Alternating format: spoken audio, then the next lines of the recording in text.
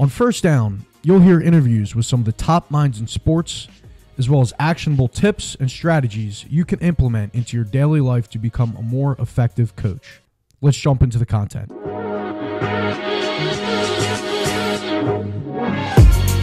Today I'm here with Coach Josh Carter. Thanks for coming on, Coach. Oh, my pleasure. Thanks for having me, Justin. Coach Carter and I, we originally got connected. I don't even know if you knew this, Coach, but when I was getting recruited to play college football at Gettysburg College, I also looked at Muhlenberg, and that's where you were at the time. So We've been connected for a little while now. Coach Carter is a 13-year veteran in the college profession. To kick things off, Coach, can you just share with the audience a little bit about your background and how your career's ultimately gone so far? Absolutely. I think I give people a lot of hope.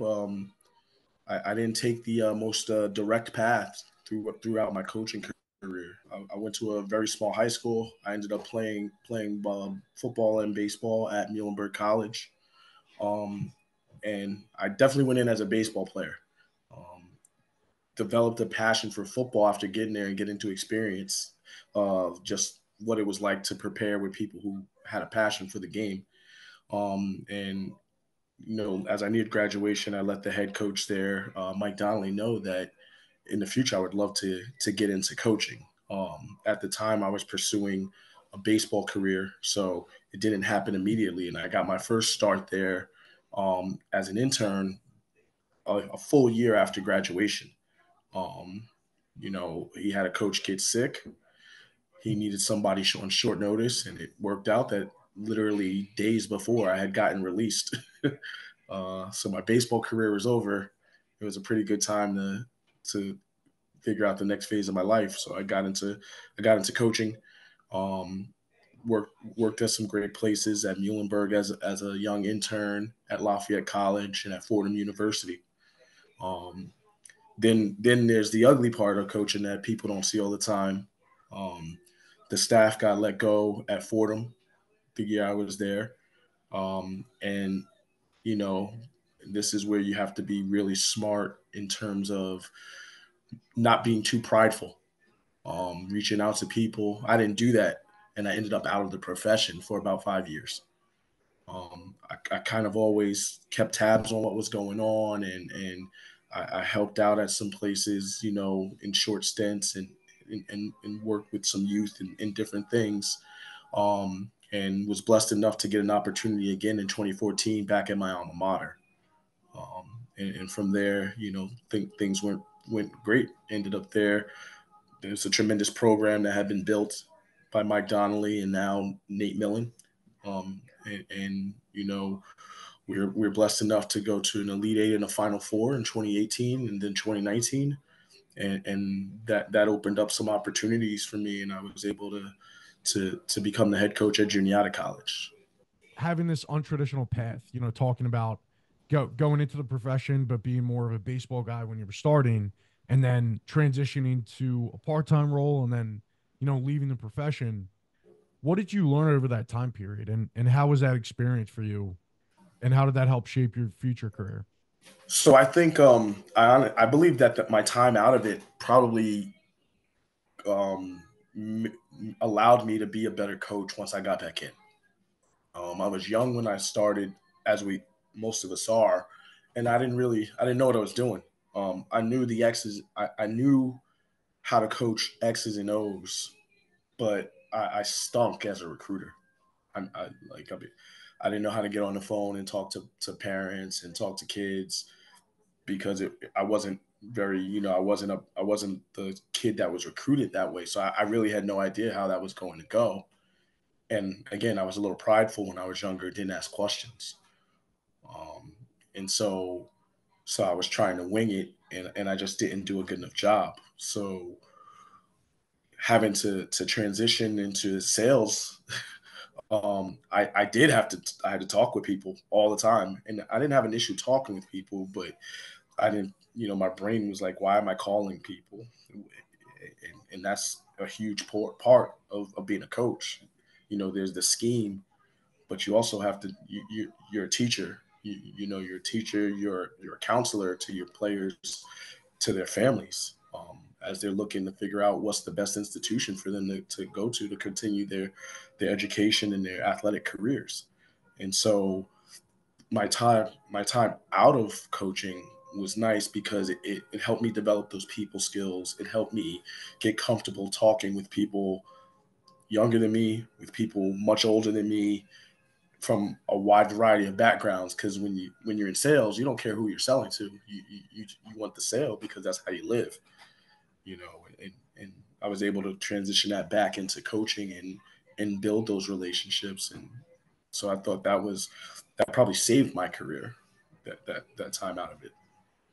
Yeah, and that's an interesting point you bring up, the correlation between sales and coaching and recruiting, because having a lot of these different conversations, especially during the podcast, what I found is that recruiting is really similar to sales. It's just about, transferring that confidence in yourself and your belief in your program to that student athlete that you're recruiting.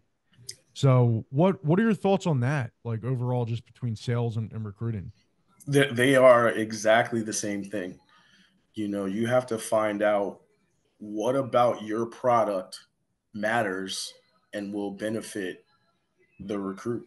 So, what about your school is going to provide value and benefit and solve a problem for for the person you're talking to, which is the recruit and and their family.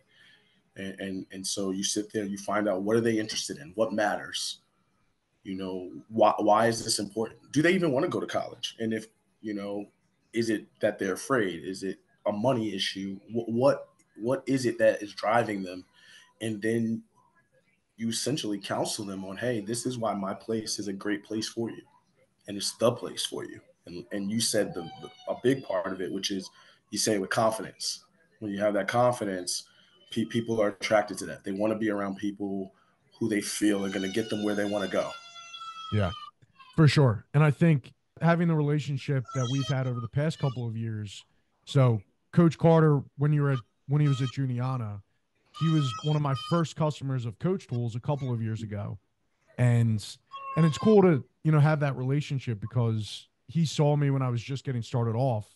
And up until this point, it's I haven't had many people that I've stayed in touch with from the very beginning. So appreciate the time and the advice that you've given me along the way. So that's something that, like, a theme that can be related to coaching is, as people are maybe getting out of playing, coaches need to take an interest in not just, the athlete, but also like what are they doing as people. Some of my favorite coaches over the years are the guys that I've kept in touch with, and I never had the opportunity to play for you, coach, but I'm sure that would have been a great experience there. No, man, you were lucky. No, you weren't. You weren't lucky. And it's not because you didn't get to play for me. It's just because you didn't get to play at a great place. That's Yeah. how I feel about it. Yeah, yeah, definitely. No, and I think Centennial Conference football, where Muhlenberg, Juniana, Gettysburg College, where I went to school, you can't really go wrong because every one of those programs, you get a first class education, but you're also going to be playing football at a high level. And I think a lot of the times too, if there's any recruits watching this, a lot of times I feel like kids that are in high school, if they don't go Division 1, they feel like they're a failure. But you have to understand, like you were saying, what's the best fit for you and for your family based on your situation. And Division 3 football is high level, and you're also going to get an a very elite education from that experience. So Absolutely. Yeah. You can't. The return on investment is key. That's how I look at it. You know, what place are you going to go to that's going to challenge you to be the best version of yourself? You know, on the field and off. And I think that's the biggest thing. If you're a recruit watching this, one, go where you wanted. Two, take full advantage of all the opportunities that the institution gives you, not just on the athletic field, but with internships, with different classes. You're going to have to put a lot of work and a lot of time into it, but you need to do it. You know, I always say that you don't realize every time, you're skipping a class or whatever, you're probably leaving money on the table. You don't even realize it. And if you think yeah, about it that way, yeah. And this is something I've learned too from just talking with a lot of coaches is like every opportunity, whether it be going to class or going to a lift that might be optional during the off season if you're Division 3, is an opportunity for something that you might not even realize. Like, for example, as a student athlete, when I was first getting into college, I was actually hurt for my first 2 seasons. And I stuck with the program.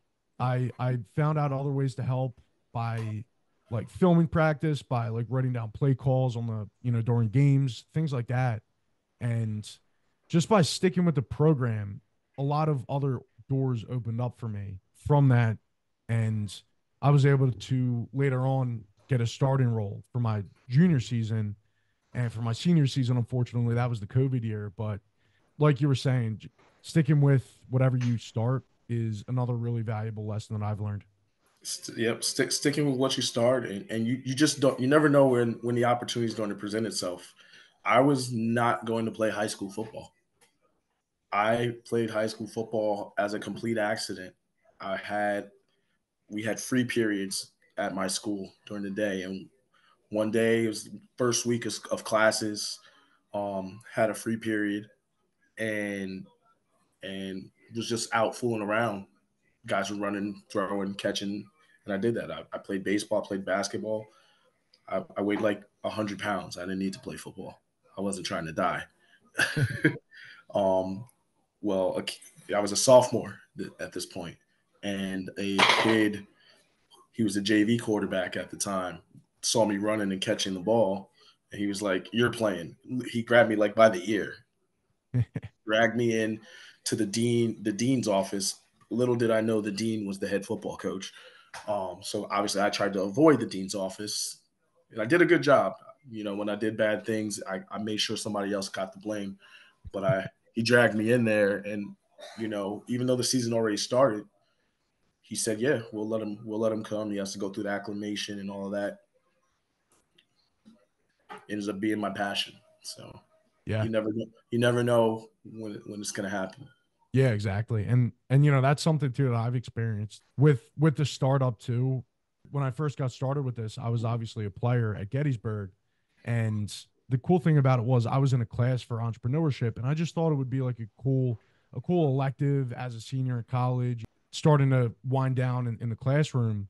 And this is how I got started with the business is I just said yes to something, and then a few years later it turned into a business where I'm having the opportunity to talk with a lot of coaches and just learn a lot of things that I otherwise would not have learned. Absolutely. You, you know, it's so much fun getting to talk and hear the different perspectives. The coaching community is great. You hear a lot of different perspectives. There's a lot of ways to skin a cat, as people Oh might yeah. say. Any last words of advice, coach, that you would want to share with the audience today? One, always put forth your maximum effort, because you never know who's watching. You never know whose eye you're going to catch. Take the chance, take the risk. Love it. Well, coach, thank you very much for being on the podcast today. Appreciate you sharing your experiences and best of luck this off season and going into the next year. I appreciate it, Justin. Anytime, man. Thanks.